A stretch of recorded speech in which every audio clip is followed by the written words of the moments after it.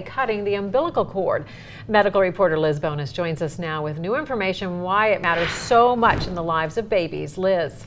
Hey guys, good afternoon. The American College of Obstetrics and Gynecologists has just issued these new guidelines talking about, of course, cutting the cord. It takes the standard immediate or short-term clamping or cutting away, and it suggests that we wait a little bit longer before cutting the cord. The medical team and some beautiful new moms in the labor and delivery unit at UC Health we talked to say they agree, and it appears after years of research, this delay does benefit a baby without putting a new mother at risk.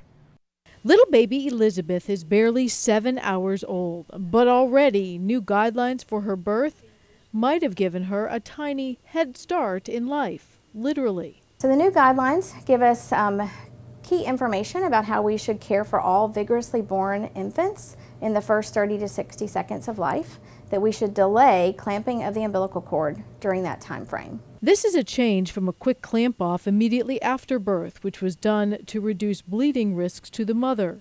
But since medications for that complication have changed over the years, these new guidelines reflect what Dr. Amy Thompson says is the start of what's called the golden hour right after birth.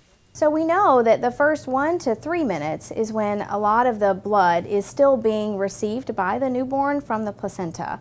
Most of it is happening, though, within that first minute. She points out that this is simply an extension of much of what's been done in premature babies for quite a while. But we're learning now more about these healthy, vigorous babies and perhaps how this could make a difference in one specific nutrient. By receiving that extra blood from the placenta, the baby actually will have decreased risk of newborn iron deficiency. You see, iron is critical to carrying oxygen in a baby's body to where it needs to go. As well as for cognitive or brain development, motor development, and just other good developmental outcomes. Outcomes that can make a big difference in a healthy future for baby Elizabeth, and proof that for all babies, seconds and minutes really do count.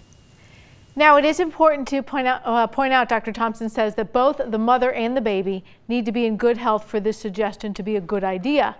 The general rule right now is at least 60 seconds that you wait. In some cases, it could go a bit longer if the mother requests that.